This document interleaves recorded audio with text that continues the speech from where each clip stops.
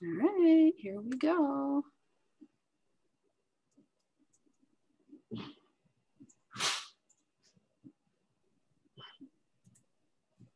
And then here's a chat for us. I don't know if you can see that, but all right, so we are live on YouTube right now. Let's see, I don't see the chat yet, but I definitely see that we're live. It says now playing. How do I?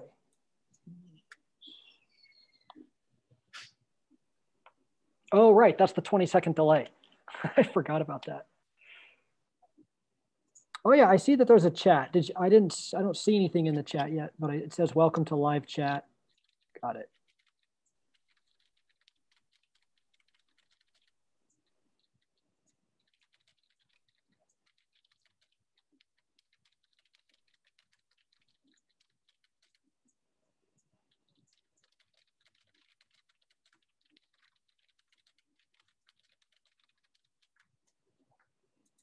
Okay, and I don't have my phone.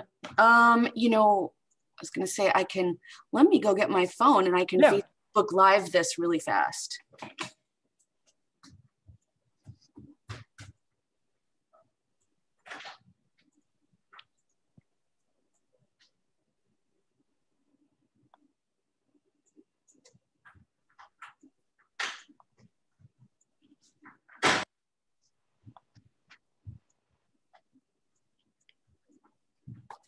All right, so it is going to be, it's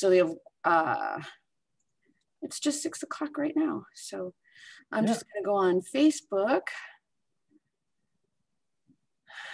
and I'm going to just do a quick little live because that's where people are.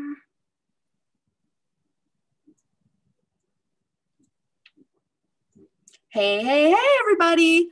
I am here and I am getting ready to interview Dr. Greg Pauly with the Natural History Museum about his awesome book that he collaborated on, which is called Wild LA. It's very exciting stuff.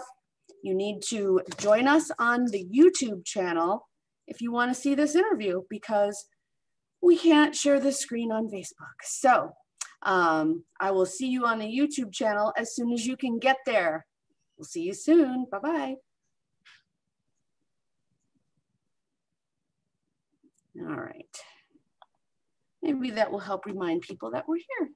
Yeah. And in the meantime, here we are.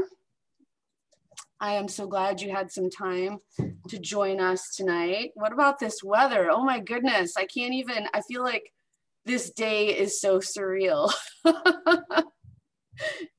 Is it day, is it night?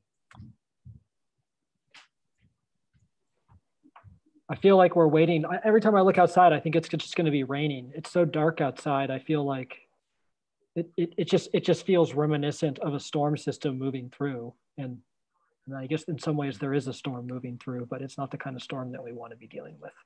No, it's crazy. Just when you think you've reached the limit of all the crazy things that can go wrong, then now you got smoke in the sky. Like, yeah. Oh. Thank you. My phone, and that's another thing. Whenever I'm live on YouTube, my phone rings. It's like it's probably people calling to say, "Wait, am I supposed to be on Facebook or YouTube or Zoom?" But I see on the YouTube channel, I see we do have a few people. We have a handful of people who are there on the channel now. So yeah, that's exciting. Right. Yay, everybody's coming on in. Nice. I love it. Well, I can't see the names of the people who are on the YouTube channel, but I know that some of the people that registered on Facebook are people that some of them are community scientists and some are people who have volunteered with me and been out and done some field work with me in the past. So I know there's a handful of, there's at least a few friends on there is my guess. I love it. That's awesome. That is awesome. And we have some regular viewers that like to come on Thursday nights and just see what Taringa Ranch is up to. So between the two of them, who knows what's going on. But I'm really excited to welcome some new people and some people who are coming back to our Thursday night 6 p.m. regular live program. And we have been bringing you so many different things over the past few months. And it's been changing and it's super exciting. And the latest thing that we're doing is these super awesome interviews with some of the most amazing people I know. And I'm really, really excited about tonight. Tonight is Dr. Greg Pauly, and he is one of the authors of this awesome book, Wild LA. And I'm gonna read his little bio. First, I'm just gonna say before I even get started, this book is awesome. I love it. It's got some really cool hand-drawn maps for field trip locations. It has interesting facts about local animals. Everybody knows how I feel about that. There's history of the area that sort of pulls it all together, photos, and just the whole urban ecology that's happening here. So I am really excited to talk about this book. Dr. Greg Pauly is the curator of herpetology and co-director of the Urban Nature Research Center at the Natural History Museum of LA County. His research since joining the museum in 2012 has focused on the impacts of urbanization on wildlife. He is an advocate for community science and believes partnerships between professional scientists and community members can revolutionize scientific research. His fieldwork has involved studying frogs in tropical rainforests, lizards in the Mojave Desert, and introduced geckos across Southern California neighborhoods. He has authored or co-authored numerous scientific publications, including several with community science co-authors. So with that, I am going to turn it over to you, Dr. Pauly. Thank you for coming. Oh, thanks much. Thanks for inviting me out, and thanks to everybody who has joined on the YouTube live this evening. I hope some of you will have checked out the book, and maybe we'll have some questions that we can get to later on. So I think I'll go ahead and share my screen now and just give a quick introduction to the book. Oh yes. Okay.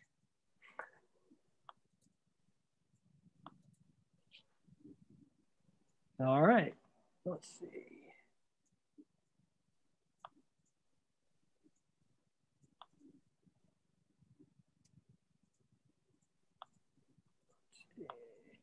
All right, hopefully we can now see my screen here, which is just a quick introduction to Wild LA.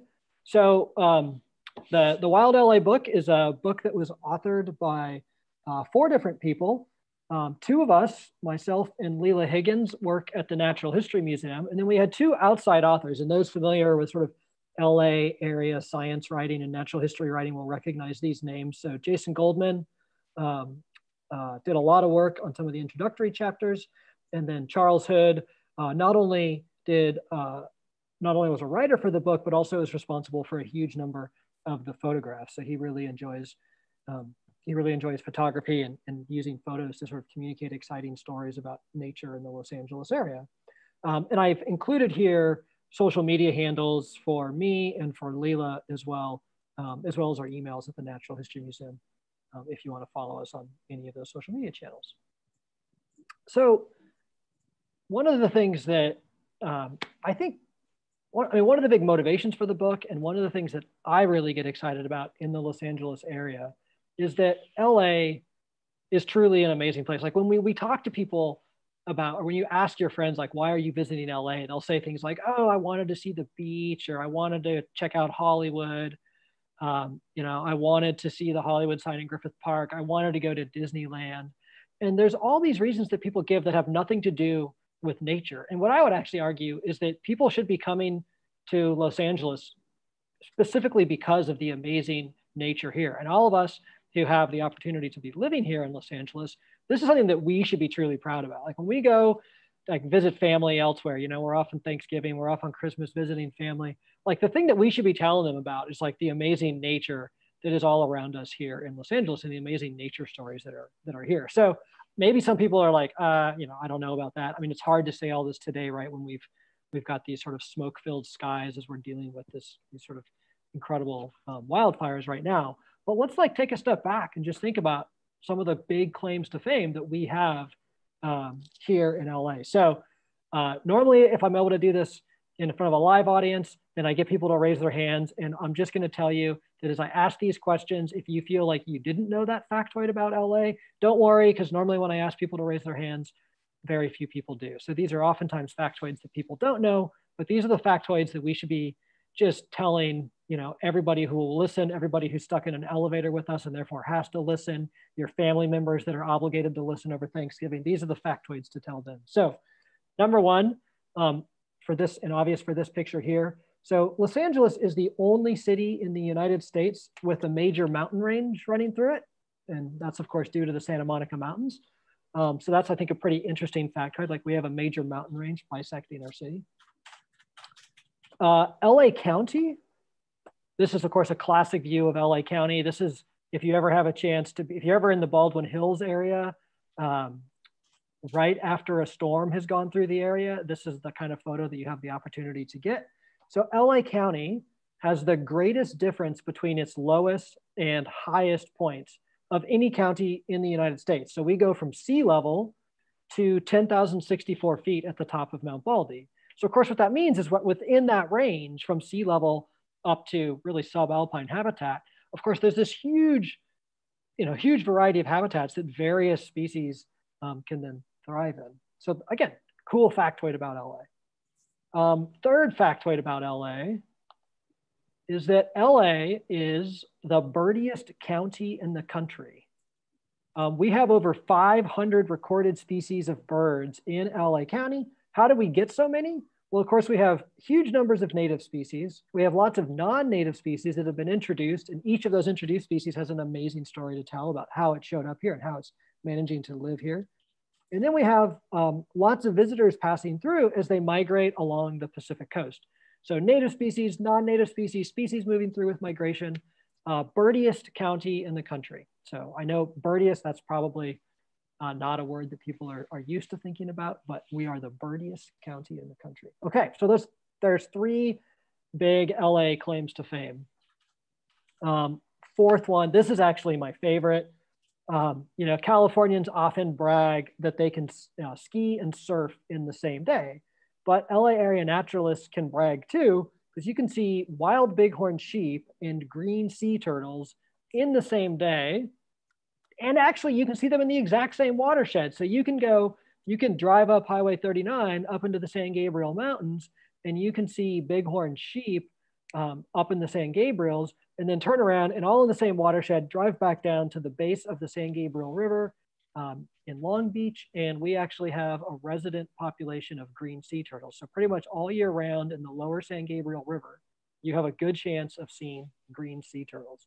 That is the northernmost resident population of green sea turtles in the Eastern Pacific. So, I mean, this is like, hey, if people want to come here to go to Disneyland, that's fine. But, before you go to Disneyland or the day after, do something truly spectacular. Go see a bighorn sheep and a green sea turtle. Try to see those in the same day. And it's totally doable. And we actually tell you how to do it in the book. We can't guarantee that you'll have success, but it is doable.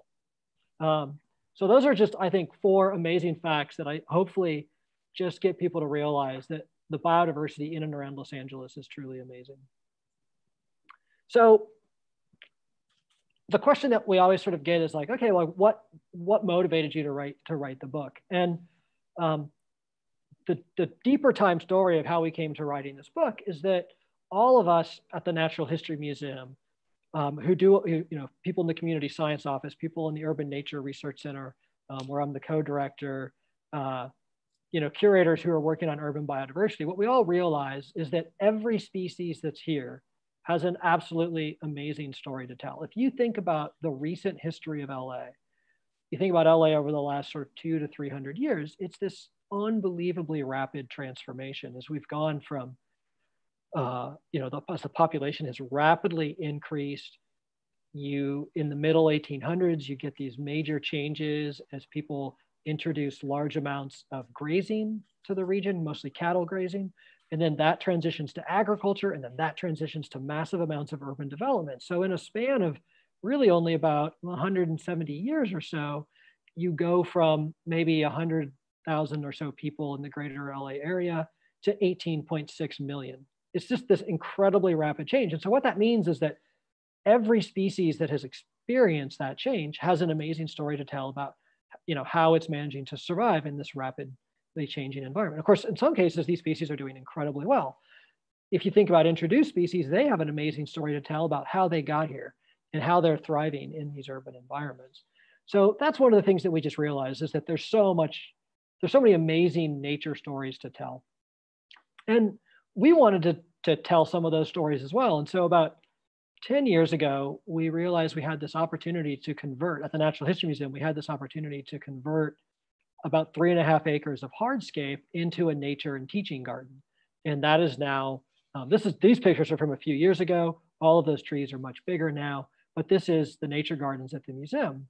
And so we were very excited about sort of welcoming nature, right in the heart of Los Angeles, right here in Exposition Park.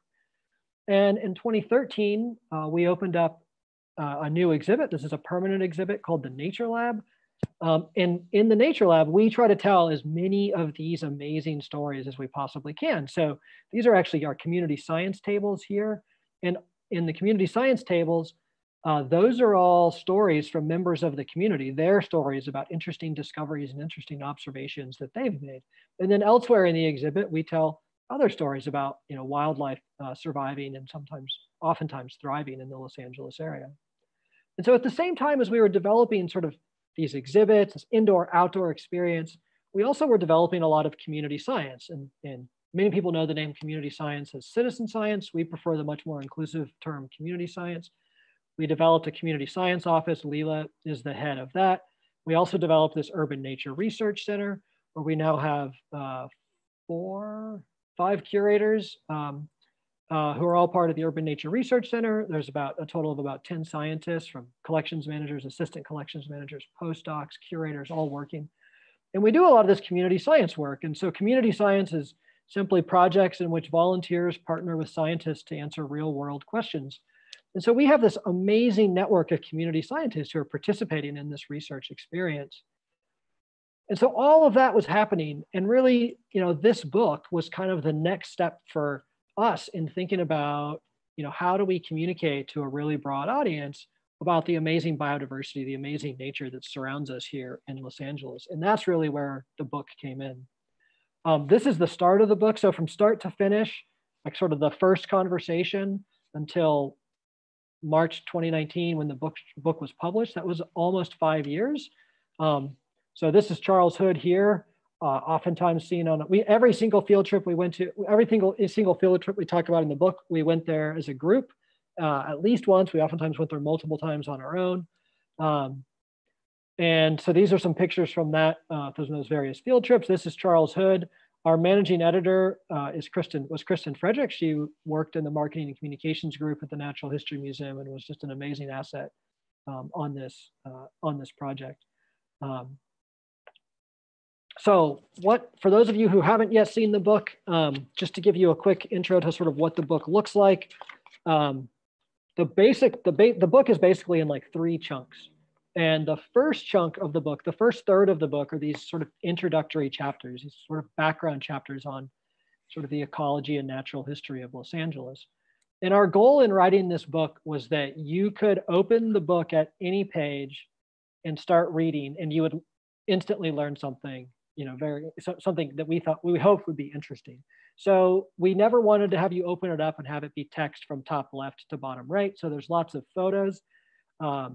There's lots of these little call outs and factoids so that you can, if you've only got 20 seconds, you can go to one of these little call outs and read that. So these introductory chapters are sort of short and hopefully very fun, with lots of fun little factoids and stories throughout. We then have the sort of second third of the book is 101 species accounts. And we tried to cover a huge variety of species. So we chose, in some cases, species that are really easy to spot in ID. So things that you can definitely go out and see on a regular basis. But we also wanted to choose species that are more aspirational, things that are going to be harder to find, like a bighorn sheep or a green sea turtle or a mountain lion. So those are all in there as well as species that are a little bit more challenging to find, but still right here in the LA area. Now, of course, if you have 101 species, it means that a huge chunk of those years of prepping for this book was really about, these horrible arguments and debates that we would have to have about which species we would cut to try to get it down to that 101, which is, there's so many wonderful species that we get to talk about in other parts of the book, but we didn't get to include as species accounts. But we also wanted to make sure that we had lots of diversity so that people could read about slime molds and lichens and mushrooms and snails and slugs, in addition to things like, mammals and birds, the more common species that you see in field guides. And then the last third, and this is, Dana already mentioned these amazing sketches that we have. The last third of the book are these 25 recommended trips. And we had the amazing Martha Rich joined us for this part of the project, and she made these amazing sketch maps at the start of every single trip. So our goal with these trips was that they would be spread out all across the LA area, no matter where you live in the LA area. And we are sort of saying LA area is kind of the LA and San Gabriel River watersheds. So wherever you are in that area, that one of these trips is within, say, 20 minutes of you. We tried to make them all free. Some of them are only free on certain days or during certain events, but we tried to make them really accessible. Wide diversity of habitats, again, everything from the coast up into the San Gabriel Mountains. And we also wanted them to be really accessible to a really broad audience. So we mostly focus on places that are family friendly, have relatively easy walks and hikes. But we also have some that are slightly, that there might be some of that, like a picnic ground and fun stuff to see around the picnic ground, but also maybe a jumping off spot for longer trips, like Malibu Creek State Park, for example. So that's the quick, the 10-minute overview of the book. It's nice to be giving this talk sort of a year.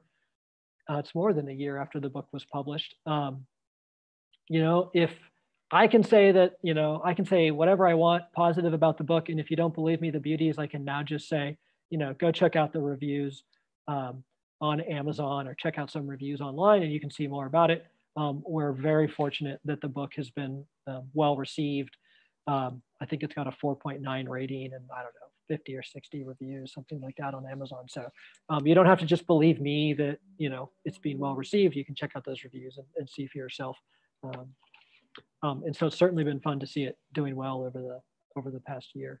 So with that, I'll stop this. So I'll stop the screen sharing and I'll turn this back over to Dana. Change host. All right, look at that. That's amazing. Okay, and then I can stop talking. Oh no. Although honestly, all my questions are answered. I'll see you later. So we did have a comment from Wendy Gladstone. She said she loves the nature garden at Exposition Park and she thinks it's an excellent idea. Oh, good. I'm glad to hear that. I love it too. And I actually was in the nature gardens yesterday for a new project that I'll talk about in a little bit, a project called Widow Wars. And I was actually running around the nature garden looking for brown widows yesterday and their prey items. And it was super fun to be able to walk outside my office and immediately start collecting data for a research project. So I love the nature garden. It's just an amazing spot. Yeah, Okay, we have another comment. Hi, Rebecca. Rebecca is saying, I wonder, was Greg involved in designing the live animal exhibits in the Nature Lab at Natural History Museum? I particularly love the urban looking exhibits like the gecko and the ants. Yes, I was involved in choosing which stories we would tell. I wasn't necessarily involved in the decisions of exactly what those habitats would look like. But there was a whole team of us involved in all of this. But certainly that gecko story, the Mediterranean house gecko exhibit, that's actually a story. I probably can't pull up the page number very quickly, but it's also that story we tell here in the book. And the reason we tell that story in the book is that that was just such a powerful story for a lot of us at the museum. So the story, the background here is that back in 2000 and, can I do this off the top of my head? I think it was 2011. A 9-year-old boy up in Chatsworth was at a he was with his family. He was at a barbecue at a friend's house and saw a lizard run by basically along the wall, basically along the lower part of the wall of this house that he was at. And he ran over and he caught it. And his dad said to him, his name is Reese Bernstein, and his dad, Will, said, "Reese, did you just catch a lizard?" And Reese, again, who was 9, said, "It's not a lizard, Dad, it's a gecko." Now, technically geckos are lizards, but like, way to go, 9-year-old Reese to identify that he just caught a gecko. And so it turned out that that gecko was actually a Mediterranean house gecko, which is one of these non-native species that's been introduced to Southern California. And so he let folks know at the museum. People at the museum said, "Oh, well, I wasn't hired at the museum yet. There wasn't a herpetologist here." So we contacted a herpetologist at CSU Northridge who's involved a lot at the museum. And he said, "Oh, well, go back out and figure out, is this an established population or is this just a few individuals, like one individual that maybe got, moved there, like somebody moved into the neighborhood and this gecko came with them in a U-Haul box or something." And so Reese and his dad went back out a couple of days later and saw a whole bunch more. And so we realized that that was this established population. And that was actually the very first documented established population of this species in LA County. And so when I started at the museum, Bobby Espinoza, who's the researcher at CSU Northridge, and myself and Reese and his dad, Will, we worked to write up a little note that basically documents that this is the first, population established in LA County. And so Reese, at the age of 12, actually became published in the peer-reviewed scientific literature, all because he, caught this lizard and took these photos.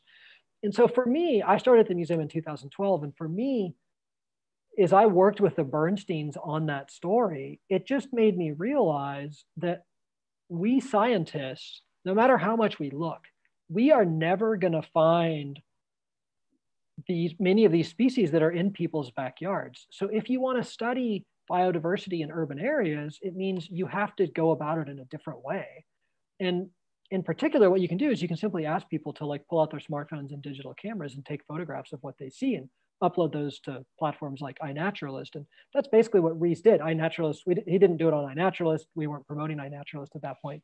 He actually emailed it directly to the museum as part of an earlier project called the Lost Lizards of Los Angeles. But it just highlighted to me how important that community science effort was. And so that's why, I know this is like a long-winded answer, but that's why the gecko story is in the Nature Lab.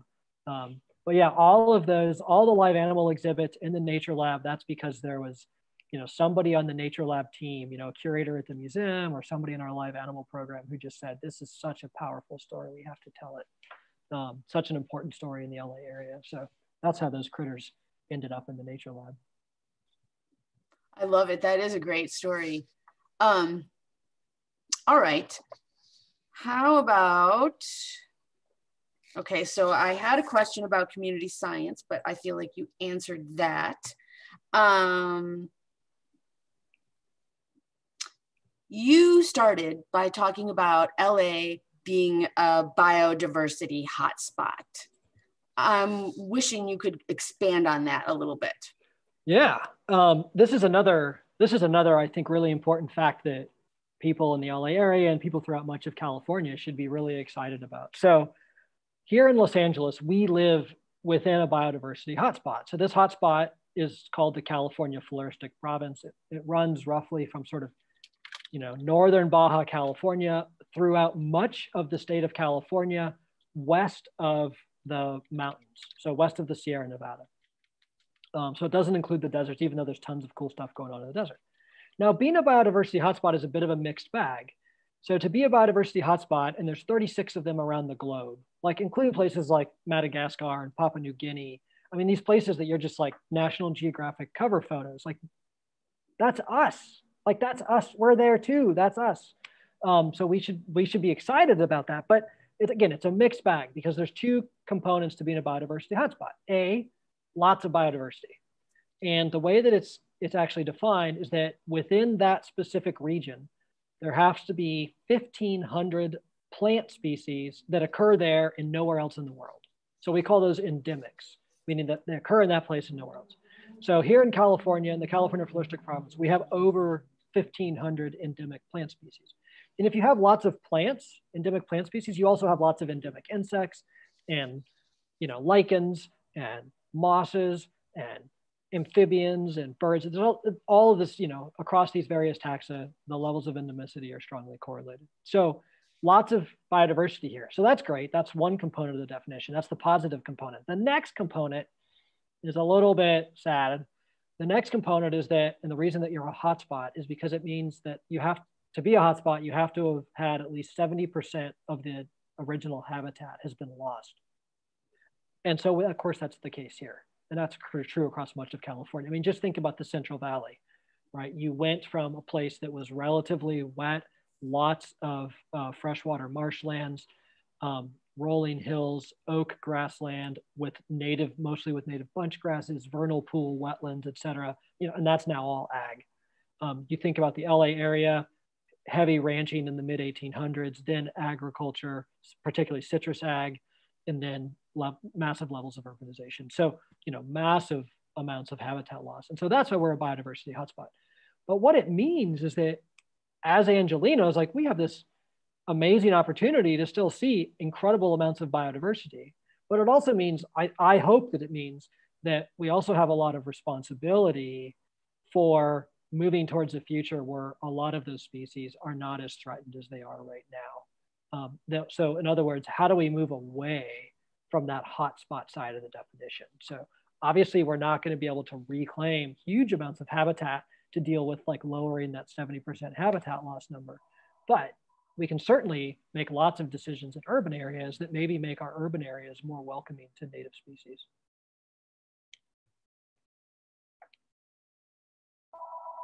Okay, the census is calling me right now. I already counted. I'm counted. You guys make sure you're counted too. It's important stuff. Okay. Oh, I'm gonna turn it back to you again because I want to learn more about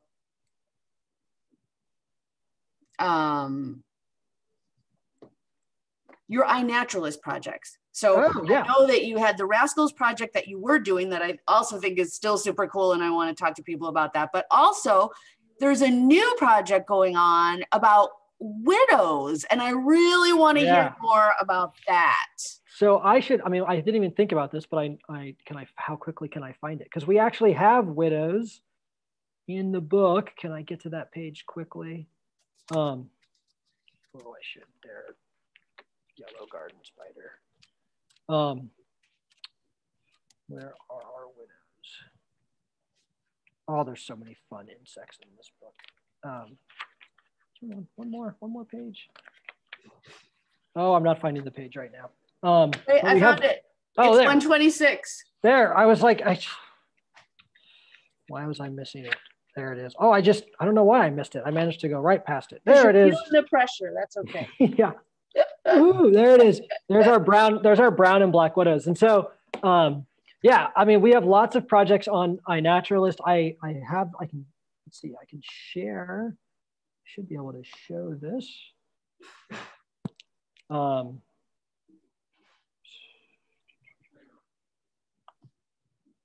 Oops. Let me see here. It's sharing the wrong screen. There we go.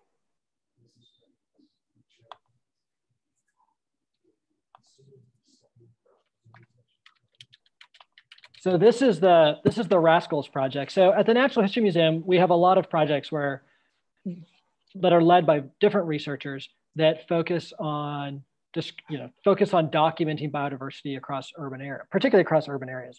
And the project that I developed, again, in part because I realized that to document these new introduced species like the Mediterranean house gecko that Reese and Will Bernstein discovered, that we really need to find ways to sort of partner with the public. And that's exactly what community science is all about, partnering with members of the public to actually do to address some research question. And so when Reese and Will submitted that photo, they submitted that to this project called Lost Lizards of Los Angeles, where we sort of had this homemade kind of website. People could upload photos. And over the roughly 3 years of that project, there was about 340 or 350 individual observations submitted to the project. And we actually published 2 papers as a result of those 340-ish observations. But it was all about lizards, and it was just on LA County. And I really said, I want to expand this out to all reptiles and amphibians across Southern California.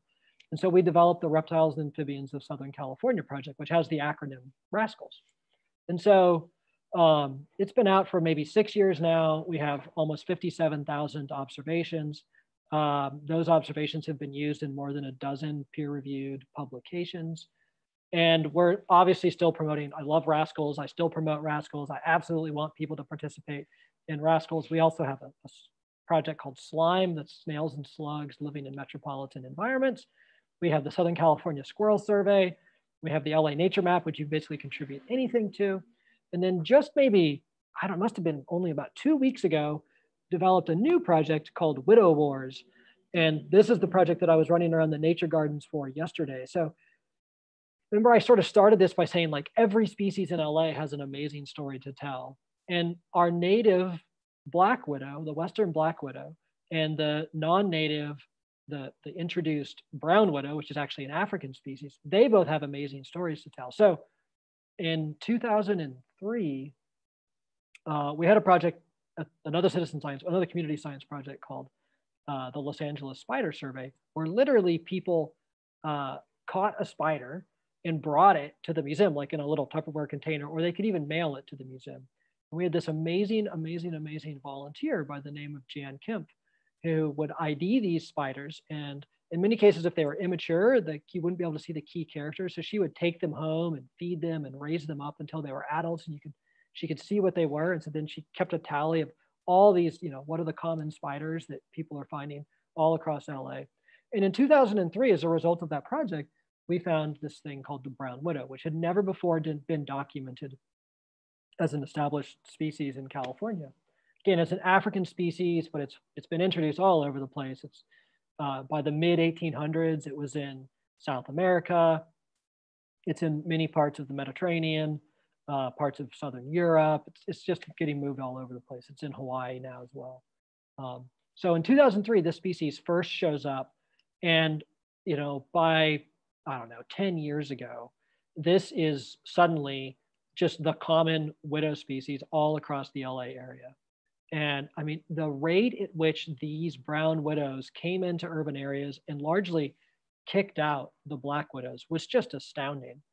And so one of the things that I got interested in thinking about was, well, what are the impacts of these brown widows on other species? So, and in particular, I got interested in this because people on the RASCALS project had uploaded photographs of juvenile alligator lizards, southern alligator lizards that had been ensnared in the webs of brown widows and were getting consumed by brown widows. And so I thought, what are some of the, what are these brown widows, like, what might they be doing to some of our native species? So what species are they even preying upon? And so we developed this Widow Wars project where we're encouraging people to, take their digital cameras and their smartphones and find the webs of brown or black widows. And it's really easy to tell brown and black widows apart just by their egg sacs. So, and that was actually one of the photos in the book, is that the black widows, they have a little egg sac. It's kind of it's about a little smaller. It's about the size of like your index finger nail. It's a very cylindrical egg sac, but it's smooth. It's like a little tiny cotton ball. And the brown widows, they have an egg sac that's about the same size, but it looks like a medieval mace. It's got like little tiny spikes all over it. So basically what we're asking people to do is like, go find these widow webs. And if you see the spider, great, take a photo of the spider. If you see the egg sac, take a photo of the egg sac so we know which species of widow it is. And then look in the web and see what animals the spider has ensnared and preyed upon. And so like yesterday, I was walking around the nature gardens at the Natural History Museum, and I was finding all these brown widows. So we can just click here. So here's a female brown widow. And I know it's a little bit hard to see. I can zoom in a little bit, but she's trapped a honeybee. And in this particular case, this one was really interesting. And I actually got lots of photos of this. So there's another, that's a different bee that she had ensnared. That is, I need to get my colleague Lisa Gonzalez or Brian Brown in entomology to confirm. I think that that's a winged ant or maybe a winged termite that's been consumed. That's a close-up of it. But beneath that nest, beneath that web, excuse me, so this female was eating one honeybee, and there was 13 other desiccated honeybees that she had already consumed and discarded from her web on the ground beneath her. And then a few feet away, I found another brown widow web. That one had 14 desiccated honeybees in it. It had a little stink bug. Another web had a praying mantis and a grasshopper. So it's just really interesting to be able to, go out, take these photos and see what all they're eating. So this is one of the fun things about this is it's not just about brown widows and what they're eating. It's also demonstrating that you can use community science to study ecological interactions like these predator-prey interactions. So although, I've now contributed 4 observations to the project, but we have over 500 observations because we've used this crowdsourcing approach to generate lots of observations and actually all across the United States. So we're looking at the diets of all the black widow species across the US. So that's a project that we have going right now. So there's lots of projects, at least a handful of projects that we do at the Natural History Museum that are all using this iNaturalist platform. That is so cool. Oh my goodness. 14 bee carcasses. Yeah. That's crazy. I went out with a broom, and then I swept all the carcasses away so that when I go back, the next time I go back and do that survey, I can then see what new prey items have been picked up over the last couple of days. Right. Oh my goodness. That's so interesting. Yeah, I get the widows here and I see their webs, but for some reason I don't find their prey items in them, but I'm going to have to look harder because I want to participate. Yeah, because once you find the widow, you can just keep going back. The key is like you have to be very careful. Sometimes the widow is very hidden. And so I use a little stick to kind of encourage the widow to get out where I can take a photo of it. But you don't want to disturb them that much because you don't want them to abandon the web. So you can get a photo. And then once oh, that's a brown widow web, that's a black widow web, then you can just keep going back. And so even though there's might be no prey items, one time that you go check, well, maybe 2 days later, there's a praying mantis or there's a moth, there's a butterfly, there's, a beetle. Right. Well, now I'm going to pay closer attention. So for people out there, you just get your phone and you install the iNaturalist app, and then you can look for the Rascals Project or the Widow Forest Project. Is that right? Yep. You can, the key thing is actually just join iNaturalist and start uploading photos to iNaturalist. And actually, most of us who run those projects will find your observation and invite you to it. And so iNaturalist is this incredibly powerful platform, but it does have a little bit of a learning curve. And so if you start to get good at it, you can then join projects. You can find the projects, you can go to Widow Wars and hit join, you can go to Rascals and hit join. But at first you can just start uploading photos and probably the project curators will find your observation and will tag it to those projects. So oh, perfect. Those ways. Yeah, my friend found a Mediterranean gecko in her yard the other day, and she submitted it to iNaturalist, and then someone got back to her and confirmed that that's what it was. So that was exciting for her. Yeah. And then I think one of the neat, there's a story, right, where, we just documented the first population of Mediterranean house geckos in LA County was, not even a decade ago that we first documented that. And now we've got, there's well more than a dozen populations that have now popped up of this non-native gecko. Now, the good news is that gecko doesn't seem to have any real negative consequences to our native species. But it just highlights how how dynamic biodiversity really is in the LA area. We've got the Mediterranean house gecko doing its thing. The brown widow just came through and just its population skyrocketed over the last 20 years. And actually right now in this year, now that we started the project, I was noticing that actually there's another spider called the noble false widow that is actually now doing the same thing as the brown widow did. So this noble false widow, which is also, it's a really beautiful spider. It's a fairly good sized spider, about the size of a black widow or a brown widow. But it's now just skyrocketing in numbers. If you look at iNaturalist, there's, I think something like, if you just look for LA County, just for 2020, there's something like 450 brown widow observations, and there's over 300 noble false widow observations. So there's definitely, we'll see. It might be that 5 years from now, there's way fewer brown widows, and that the noble false widow is now this really widespread species across the LA region. It's such a dynamic place in terms of biodiversity. It's so interesting. So we have a couple of questions. One is, does the brown widow have the hourglass? Yeah, I should have shown a different photo. Maybe here, I'll cheat without sharing my screen. I think I can just pull up one of the photos I took yesterday on my phone. Yeah, so well, and in the meantime, I still have there you go. Up here, and it's got, yeah. Sorry, it's not the greatest angle, but there's the black widows, and then there's the brown widow, and they both have that hourglass, right? And so the brown widow has a more orange hourglass. So the black widow has that, just striking black body. And this is only for the adults. It gets harder as you're looking at some of the subadults because they as they age, they change color a lot. But the black widow, that nice black coloration with that beautiful red hourglass on its abdomen. The brown widow has an orange hourglass. And then the other thing about the brown widow is if you look at their legs at the joints are much darker. So they kind of have a lighter leg, and then it's almost like a striped brown and dark brown sort of appearance to them. So you can kind of see that in that photo. Yeah, you really can. So, and if you have the book, again, you can just flip to, what is that, was that 126? Yeah. And you can also see the sort of the spiky egg mass of the brown widow and the smooth egg mass of the black widow. Yep. Okay, and then we have another question, which you already sort of touched on it, but I'm going to ask it anyway. This is also from Rebecca Pry. When we think about non-native species, we often see them as a negative. Are any of the non-native herps in SoCal an exception? They're all exceptional. Does that count? So this is great. I was hoping that Rebecca was going to be on this call. Rebecca is active on iNaturalist. She's an amazing community scientist. She's a live animal keeper herself. And she's volunteered on a number of field projects with me. She's done stuff with us too. I love her. Yeah. Yay, Rebecca. So if we let's think just broadly about non-native species. So here's the thing. When people talk about non-native species, it's really important to realize that the vast majority of non-native species don't have any negative impacts. Some non-native species have really positive impacts, at least from our perspective. So the European honeybee, that is a non-native species. That is an introduced species.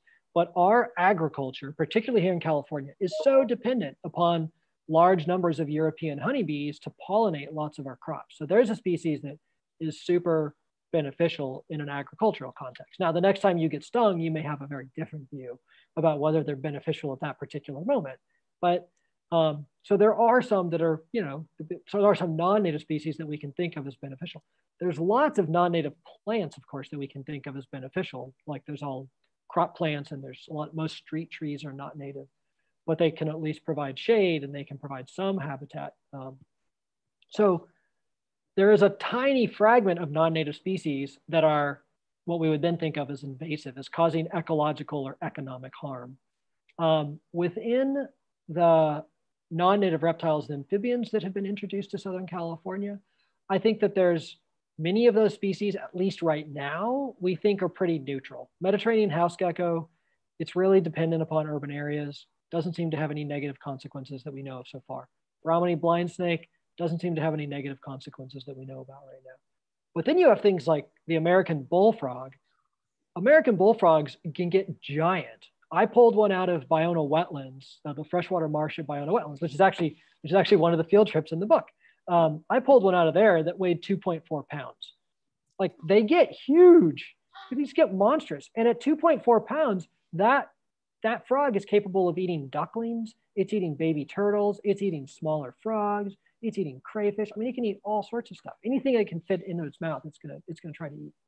So now the bullfrog is a really interesting situation because we knew it had lots of negative impacts for decades, but it wasn't until relatively recently that we also realized that it was probably moving around. It was both harboring and moving around this fungus called the chytrid fungus. And so, for a long time, we sort of didn't even know that was one of its potential negative consequences. And so it might be the case that some of these things that I think of as being like relatively neutral, 30, 40, 50 years from now, we might have a very different take because we've learned more about that particular species. And unfortunately, it is the case that a lot of the non-native reptiles and amphibians that have been introduced to Southern California do have negative consequences. So we've got things like the Italian wall lizard. There's a new species. Well, the Italian wall lizard is definitely, well, the Italian wall lizard, the brown anole, the green anole, those are all established, multiple populations here in Southern California. And for all of those established populations, they kick out our native lizards. So Western fence lizards get displaced by these non-natives, and it's very likely that the Southern alligator lizards do too. We have a smaller sample size on that. But so unfortunately, you know, there's a few that are neutral, but there's a lot that actually in the herp side actually do have some ecological consequences. So unfortunately, there's not, I mean, I don't know if I could say that there's any that are beneficial.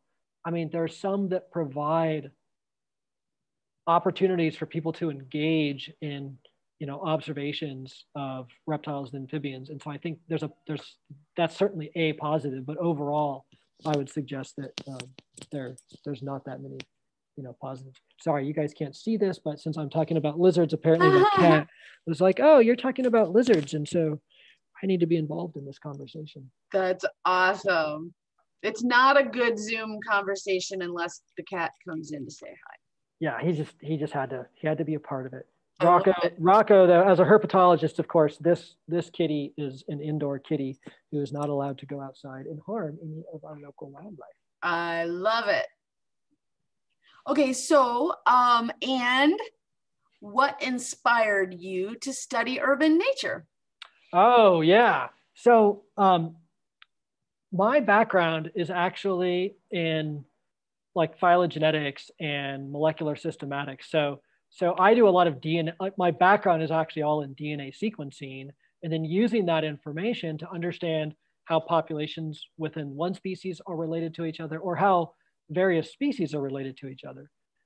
And I loved that work. I really loved doing that work. But when I started at the Natural History Museum in Los Angeles, I realized that as much as I loved that work, that I had this opportunity and at some level, I think a responsibility to reframe my research in a way that I think was more advantageous for being in the LA area, was likely to involve more people.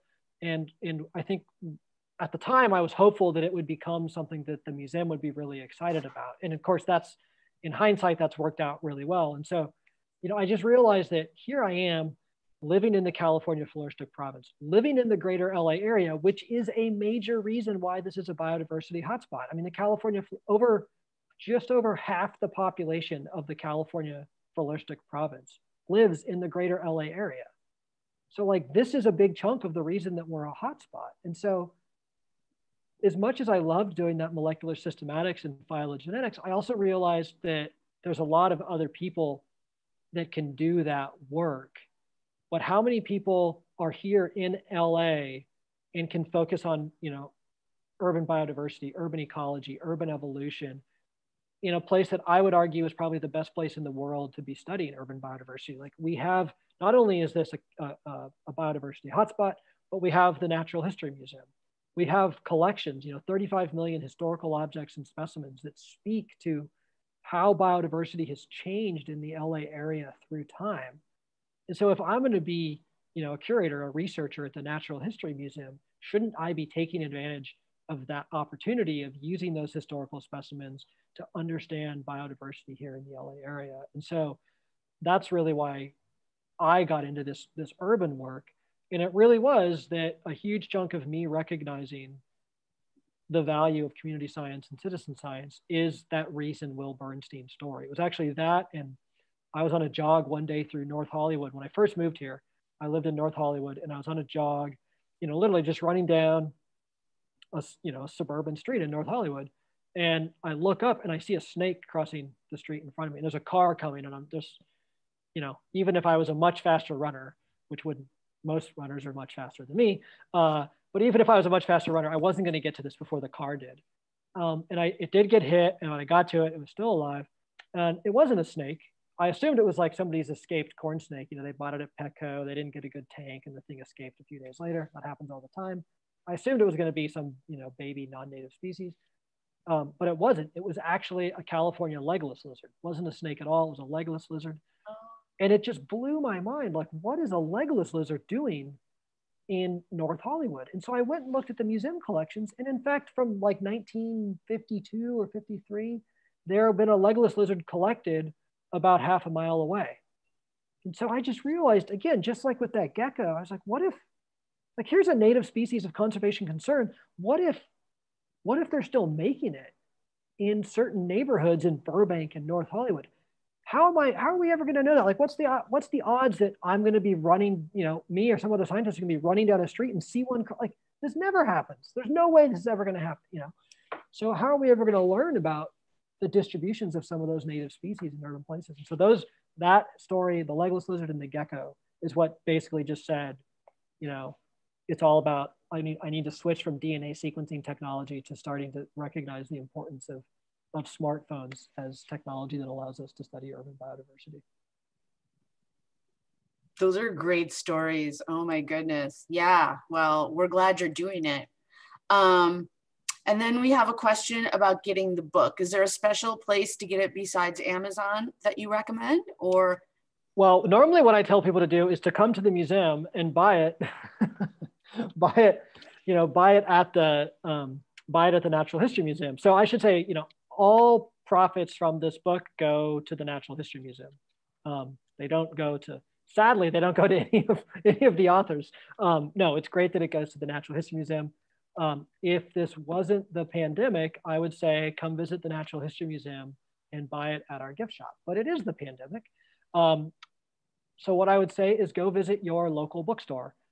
If you can, if your local bookstore is open and you can do so safely, run to your local bookstore and do it. If you're in the Pasadena area, go to Vroman's. That's such an amazing bookstore here in the LA area. And if you're in a situation where it's not possible to support your local bookstore, then I would say jump onto Amazon and get it there. Amazon, not surprisingly, will be the cheapest of all of those options. But at those other places, whatever extra money you're paying is going to support either a local bookstore or the Natural History Museum. I love it. I love it. All right. So I just have one final question here. Oh, well, no, Rebecca's got a question too. She should be doing this interview. Rebecca, next time I'm having you here. I love her.